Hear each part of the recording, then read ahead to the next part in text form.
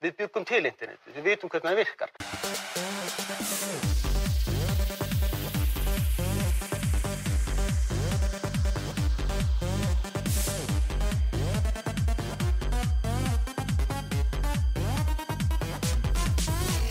Dear listeners, welcome to the Pirate Podcast. Today in a special edition, we have visitors from Russia. Welcome, Alexander Isavnin.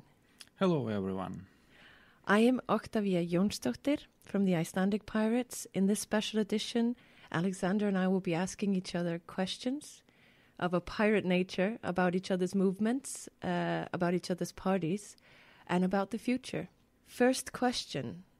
The Pirate Party of Russia, does that exist? Well, formally, under the Russian law, we do not exist. We experienced some troubles among very other opposition parties in Russia with our registration. Well, that's a current political situation. But we exist logically, we are sharing our values, we're raising awareness of current issues, we have meetings, we have projects, we're running conference related to our... So we exist, but we do not exist under the legal space in Russia. Mm. So I know that Icelandic pirates are one of among successful pirates in the world. But the first question, how your movement organized here in Iceland? What led people get together? What led you to the idea of going to local politics? I think there were movements already before the actual Pirate Party movement became active here. Pirates are international, and many of the people that are in the Pirate Party in Iceland or the pirate movement have spent time abroad, have been in international politics or policy of some sorts. And the reason, I mean, we came into being almost seven years after the first Pirate Party in Sweden. So that's quite a while. Personally, I had met many pirate parties before the Icelandic one was founded. And I think it happened on the back of smaller political parties such as Borgarhreyfingin, the citizens movement, and then later Hreyfingin, the movement, which had Birgitta Jónsdóttir, which some of our listeners may know, in them. And she then was a part of the founding group of the Pirates of Iceland, right?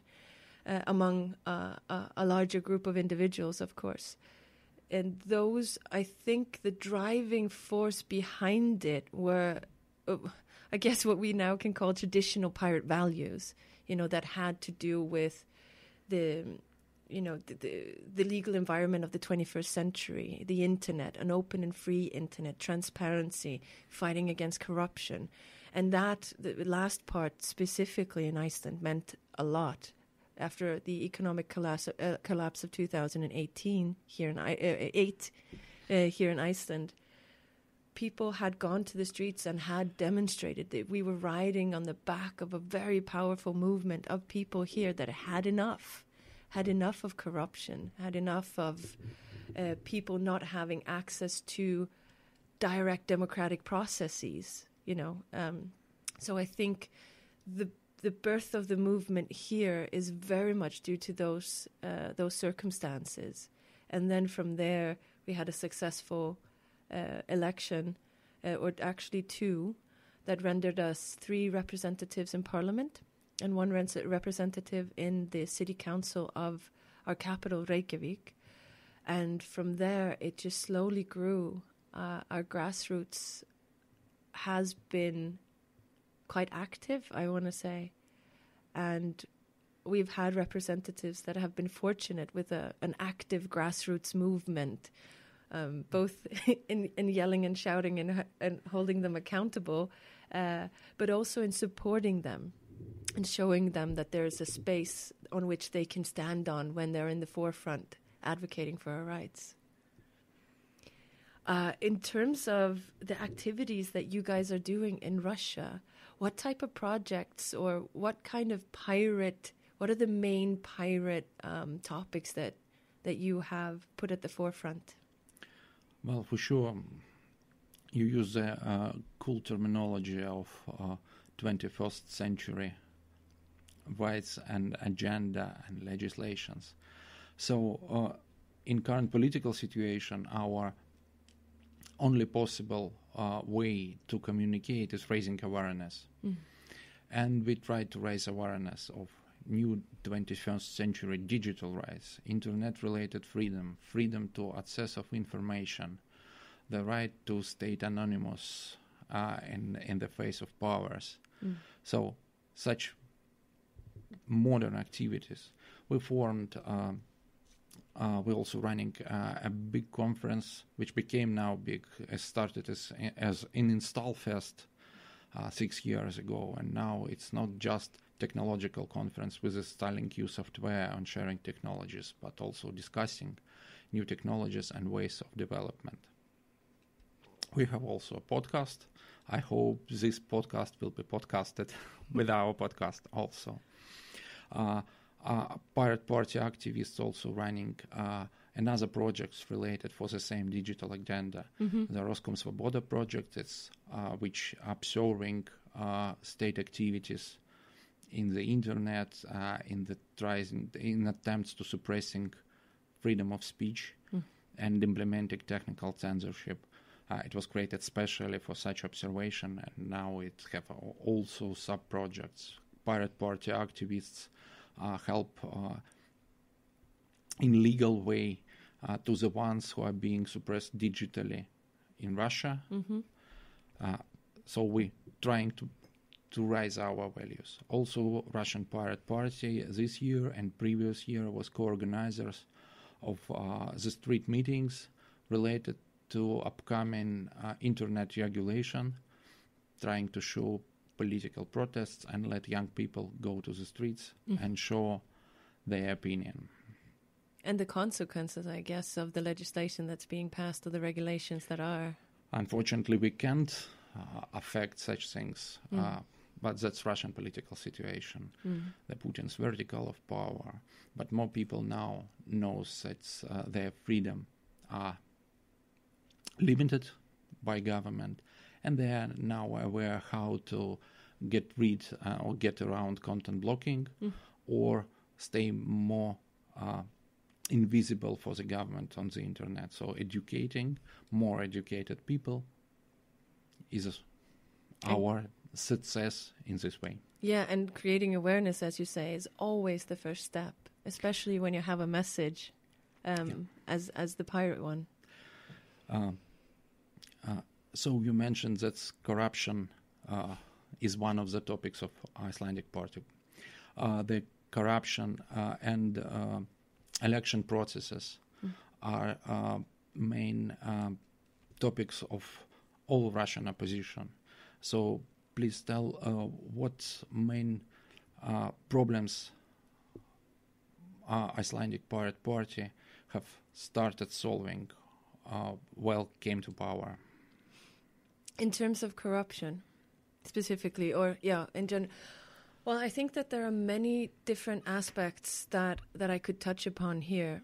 I think when you look at international events such as the Panama Papers, and you look at the number of individuals per capita that were named in the Panama Papers, Iceland outranks most countries.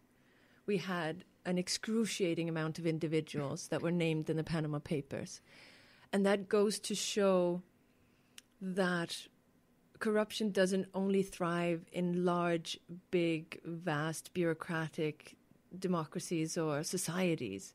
Corruption thrives where there's an actual interest, strong interest in subverting, right? So I think a part of what the Pirate Party has done successfully here is calling out corruption, defining among the people, creating awareness of what is corruption. There's not a lot of Icelanders. It's a decent-sized country with very few people and more sheep than people. So I think sometimes it can be difficult to for a regular person to say, well, these pirates are always talking about corruption. Is everything then corruption? I'm just helping out my cousin, right? The Panama Papers kind of solidified that. It's not about helping out your family. It's about systemic ways in which money is being taken out of the country.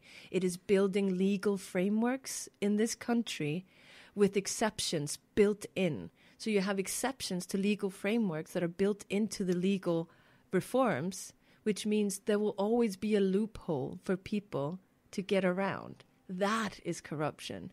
And a big part of not just encouraging and working very hard on whistleblower laws and the IMMI, the International Modern Media Initiative, that was a huge part of what the pirates and specifically Birgitta Jónsdóttir has worked tirelessly to get through.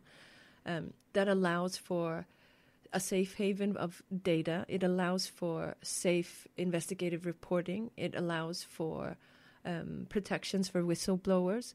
All of those things are detrimental to an open and free democracy. They're detrimental to also opening up and blowing the whistle on the corruption that we see. And it's rampant and it's everywhere. Of course, not just in Iceland, but a part of I lived abroad for more than 30 years, and a part of me coming back and living now in Iceland is you can't be walking around everyone's backyards telling them how to clean up their backyards when there's a trash fryer in your own backyard.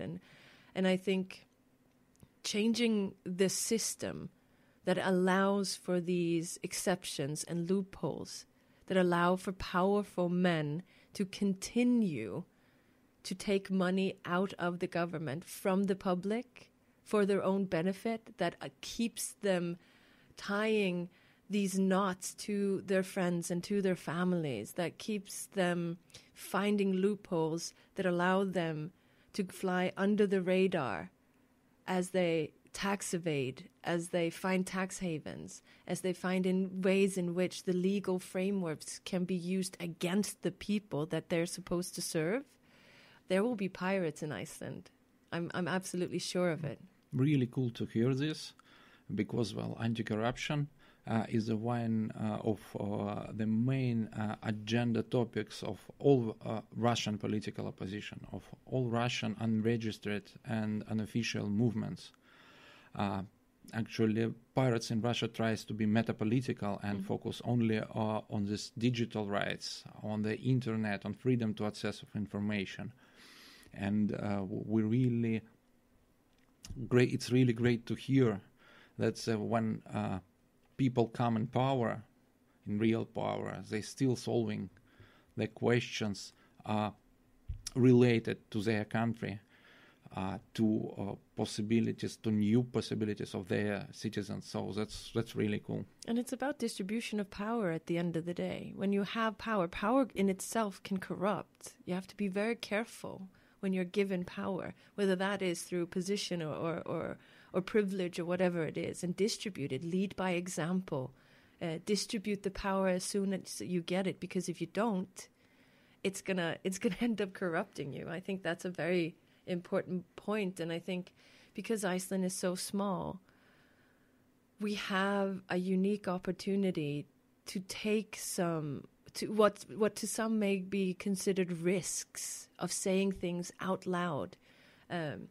by pushing the buttons that say, no, this is not okay. You are, in fact, embezzling funds.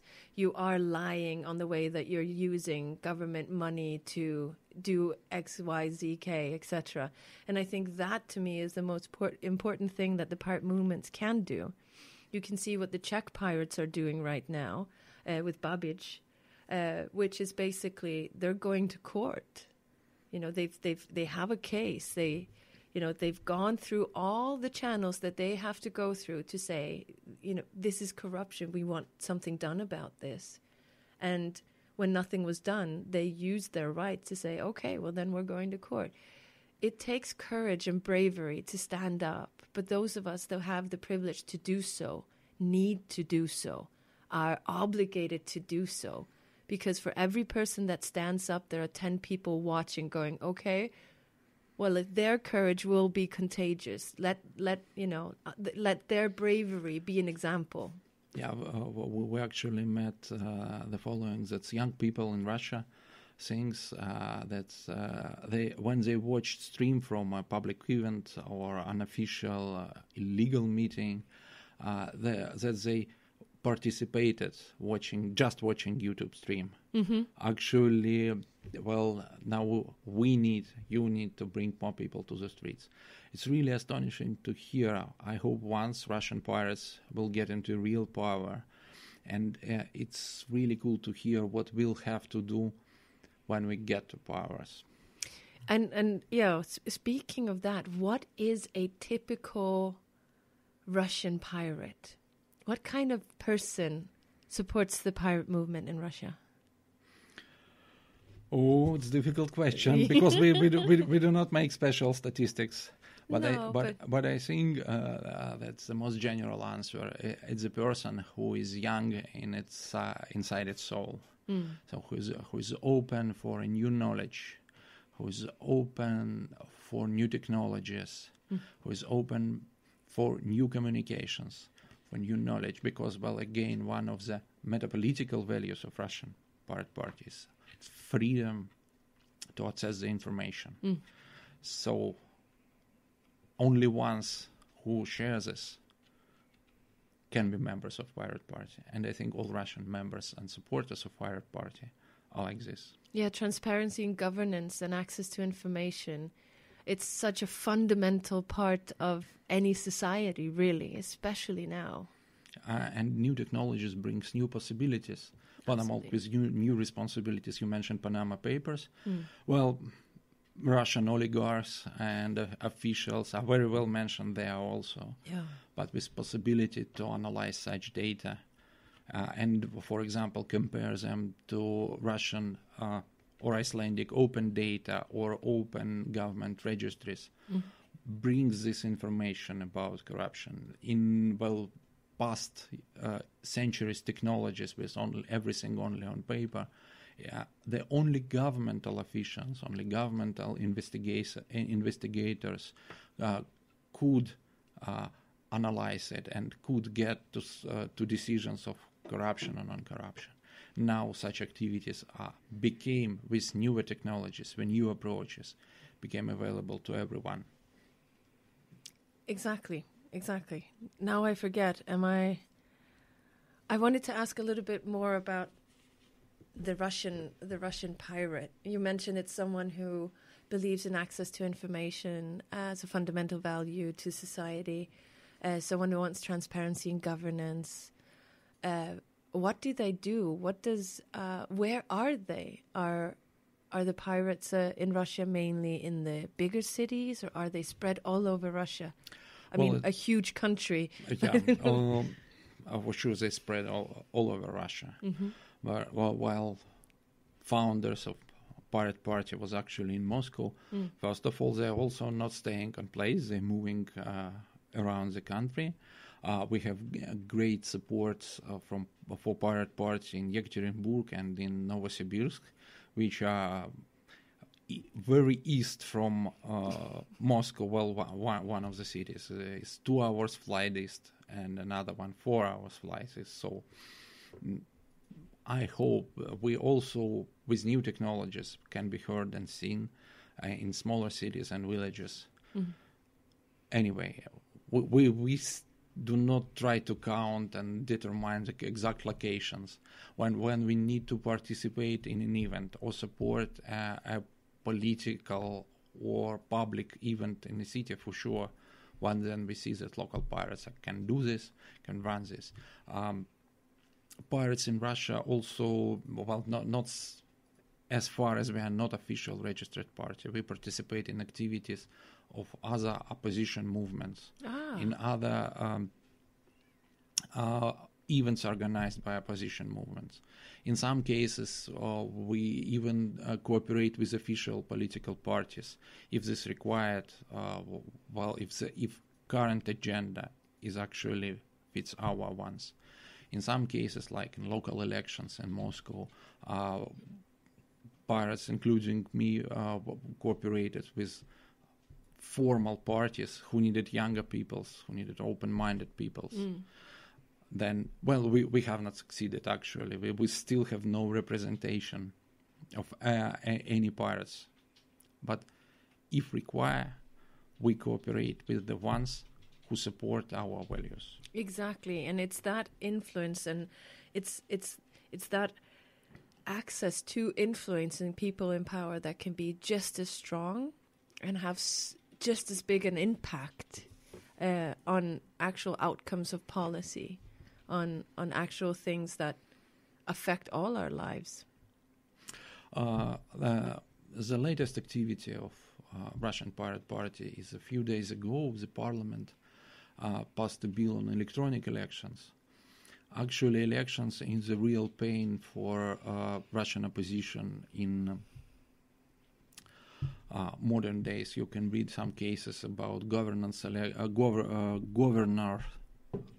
elections in Far East of Russia when the main political party like United Russia is not being supported, even with great interference to local election commissions, to faking elections in regions and districts where the few scrutineering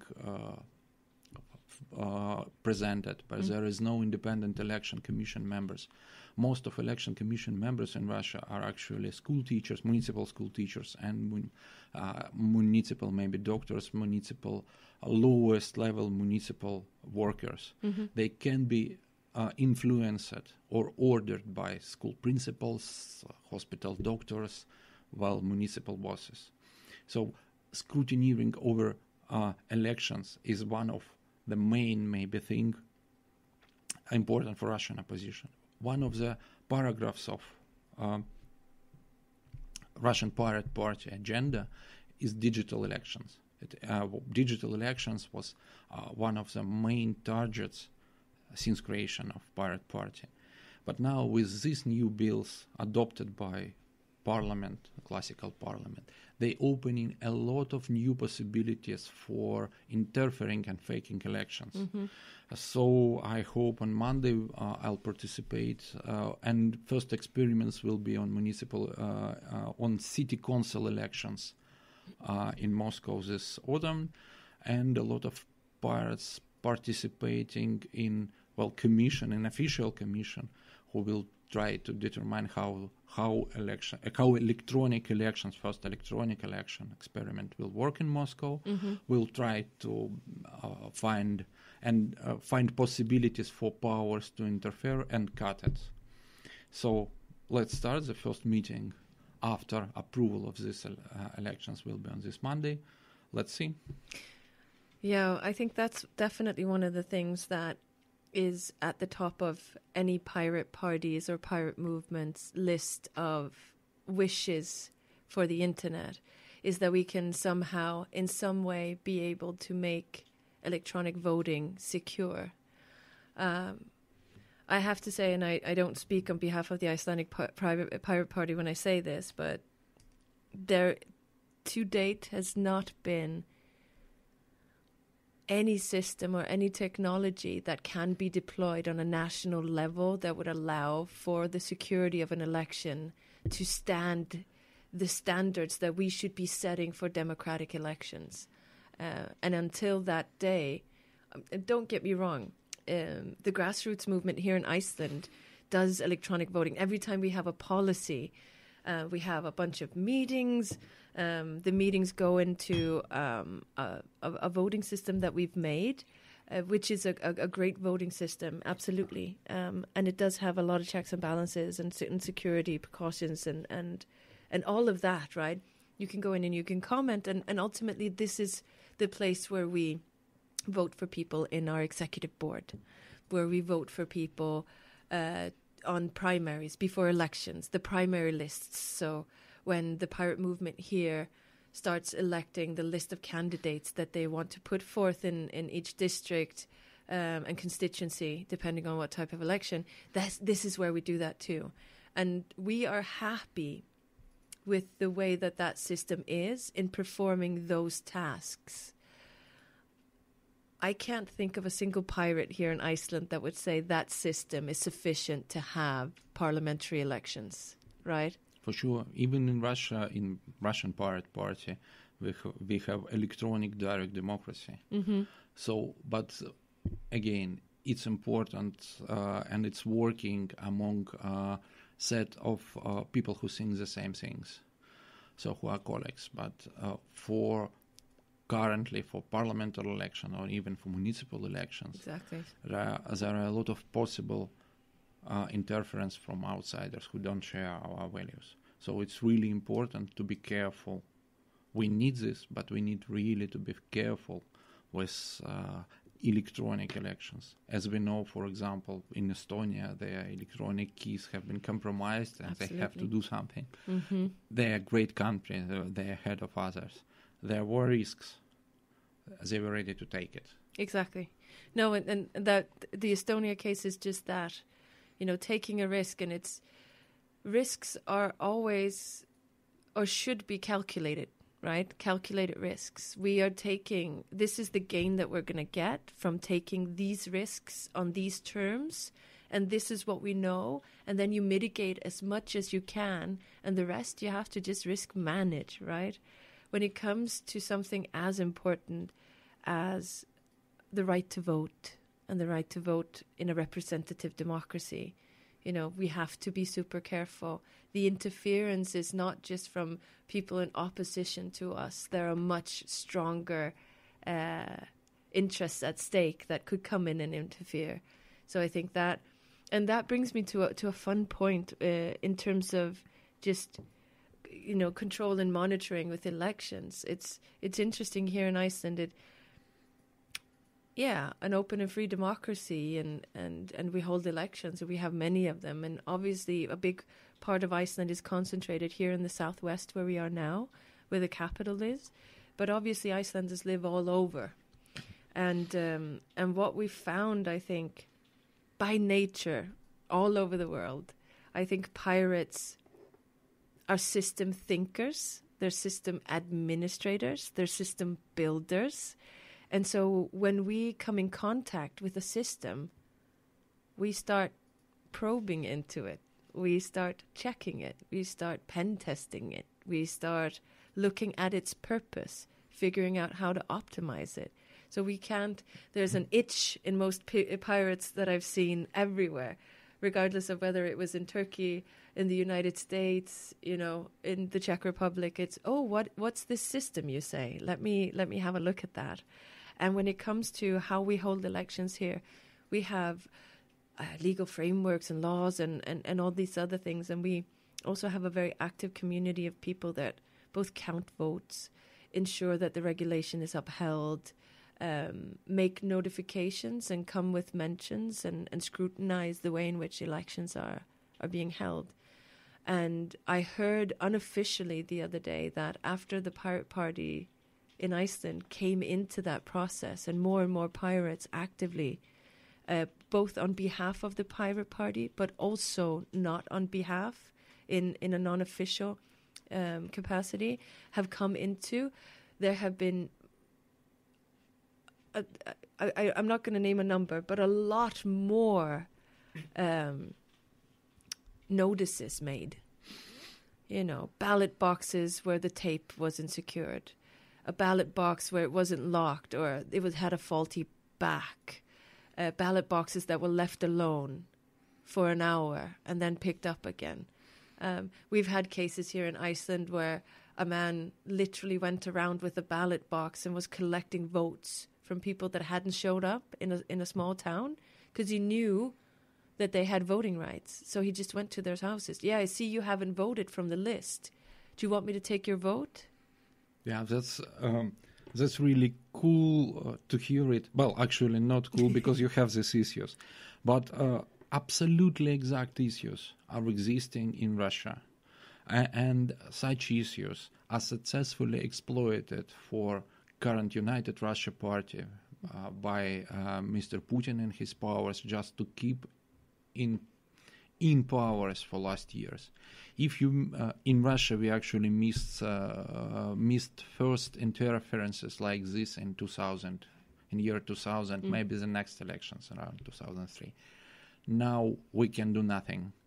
This system have secured itself, and yes, all Russian political activists trying to scrutineering and observing elections. Some participate in election commissions officially. But even with such greater interference, now people becoming really upset of current United Russia Party because elections, as I said, in Far East and some regions, governors' elections, when that person appointed by Putin himself and supported, such persons were losing. Random people from the list who was added to the list of candidates, just to show that there are multiple choice, are becoming governors. So topics related to election, to its quality, classical paper ballots elections are really important. They are. And I'm not meaning to say that the situation here in Iceland is just as grave as in Russia. Obviously, the challenges and the struggle that you have in Russia is way above and beyond the issues that we have here. But they're of the same nature, and I believe they're done for the same reasons. Interfering with elections or not performing elections according to what the observation guides and the rules and the regulations say only serve one purpose, and it's not sloppiness. This is the integrity of the entire system, and it needs to be kept completely clean, squeaky clean, and everyone needs to go by the book, right? There should never be any leeway or room for any self-interpretation or any how do you say any individual thought. We have the rule book. We have to keep exactly. to it. Exactly. Okay, I suggest to move a bit out of politics for a moment and a bit out from issues we have in Russia or you are successfully solving here. Could you tell more about how Pirate Party in Iceland lives? I'm wearing T-shirt with your logo, and actually it differs a bit from standard logo of Pirate Party. It does. What is it on this logo? It's, I don't know if viewers can see. For the ones who are just listening, it's standard Pirate Party flag, but with a symbol on it. Yeah. So the symbol is a fish. When you catch a fish and you remove the head and you open it up in the middle. So you've taken all the guts out and you open it up in the middle and kind of butterfly it. That's what that is in the middle of the pirate P flag, so to speak. Yeah, that's a fish. I think it has to do Icelanders are a nation of storytellers. Yeah.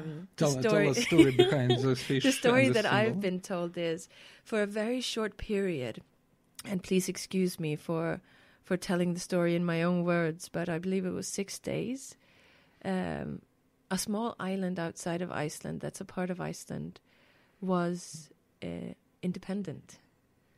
And they flagged that flag. It was a simple flag with this exact fish, this salted fish on their flag.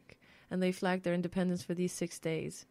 And in it's called the Dog Days, I believe, in English. So when the Pirates of Iceland, I think there's not that many of us, as I mentioned, and I think we do have a need to make everything our own. We have a need to put our footprint on everything. It's very hard for us just to take something as is. We have to kind of put our inspiration on it and put our footstep on it, and our footprint, I mean.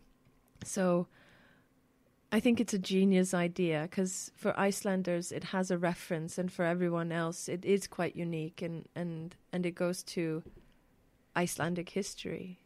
And a bit of independence. And absolute independence. I think it also goes to show that Iceland for many, many years has been governed by very wealthy and strong families. You know, as in any country, you have families that have easier access, right? Easier access to power, easier access to position, and through that access to setting the space and the pace in which the rest of us follow, and and that to me will always symbolize that revolution against that power, that rise up against that power, that the system as it is today is not serving the purpose that it should, and as long as it's not transparently governed, as long as the citizens that are voting people in to represent them, as long as their interests are not first, we have to keep at it. You have to keep rising up against that system. So yeah, 6 days of independence, smack in the middle of a pirate logo. Smack. Yeah, straight in the middle. Yeah, so it's how it's called. Yeah. Yeah. Also, I've noticed that you are not using words pirates in location on a map, so it sounds like piratar. Well, is it an Icelandic word? It is. It's the Icelandic word for pirates. We used to be called pirataparti. And so party in Icelandic also, like in English, means party, as in to have a good time. Oh, yeah. And so that was giving us a lot of backlash. I think something that really binds pirates together wherever we are is people really hate the name. People really hate the name. It doesn't matter whether you're in Sweden. Is it the same in Russia? Like pirates? Yeah, but in Russia, actually, why a Russian pirate party is not registered, let me tell. Well, a bit of sad, but funny story. Well, in Russia, to register party, first of all, you need to have at least 10 people chapter in at least 50 regions of Russia. Mm-hmm. So after that, well, you need to general meeting, which appoints creation and do some formalities, and then protocols goes to Ministry of Law, which must check that all formalities have passed, the papers are okay, and then register. And Ministry of Law rejected, and then founders goes to the court, right, asking, yes, we have everything okay. And court made a decision that the piracy on rivers and seas of Russia is a crime. So they say that sea piracy exists, it's a crime, that Russian pirate party wouldn't be registered. That's horrible. I'm so sorry. That is... so that in Icelandic is sjóræningi, which is a sea pirate. And I've run for election now 2 times for parliamentary elections in 2016 and 2017. And each time, and 2 different constituencies, and each time people have come up to me and shouted in my face, sea pirate, why would you ever trust anyone who's stealing on the sea? And it's, so yeah, so we used to be called piratapartiet, and the party part, like the party, obviously politics is supposed to be, you know, very serious all the time, and you're not supposed to have fun at all doing anything. So there was a decision made some years ago to take out the party, and so instead of being piratapartiet, we just became piratar. So piratar just mean pirates. Okay. In Icelandic. So, but yeah, it's amazing.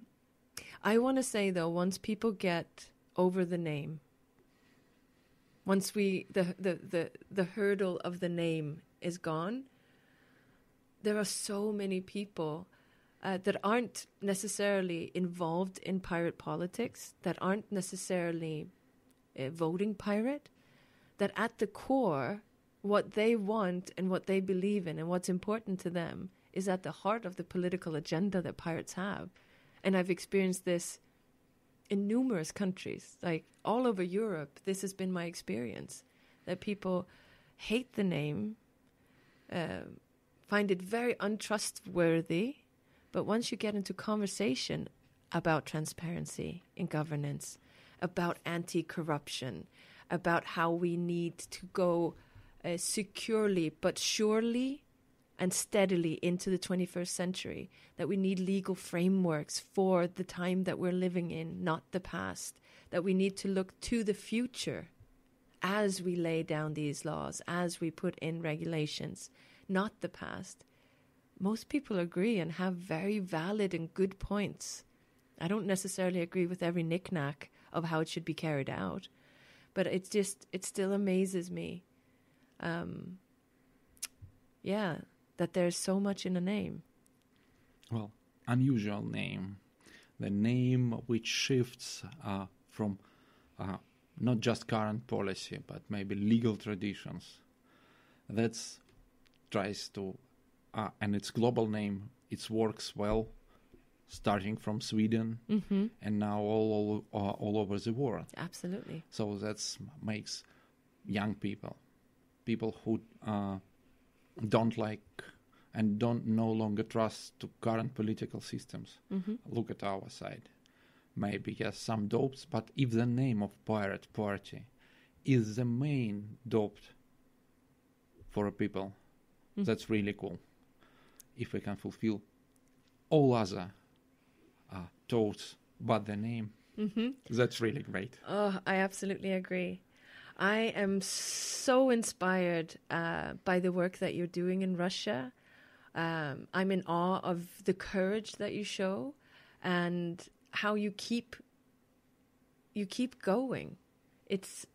We are fighting a much smaller battle, but on the same topics, wanting the same things, building hopefully small bricks in the same future.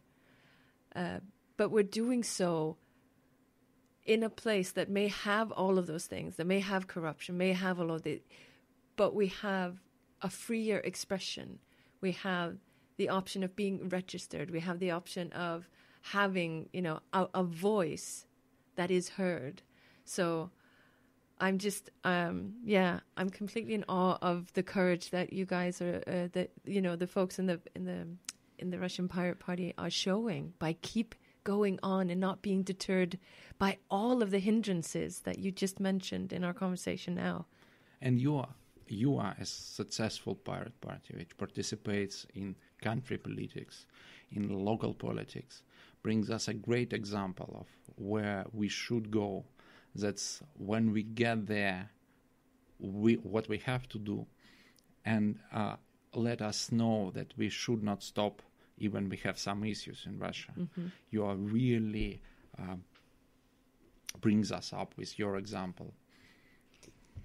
Alexander, thank you so much for answering all of my questions and asking some really great ones. Okay, thank you very much. I was glad to be here. I was glad to see successful pirate party, Piratar, here. I hope we'll still keep these connections. Absolutely. And exchange issues and, well, maybe even fight corruption together, which tries to run away through the borders. So let's keep connected. I think on that note of cross-border solidarity collaboration to fight corruption, thank you everyone for tuning in and listening. Thank you everyone. Bye-bye.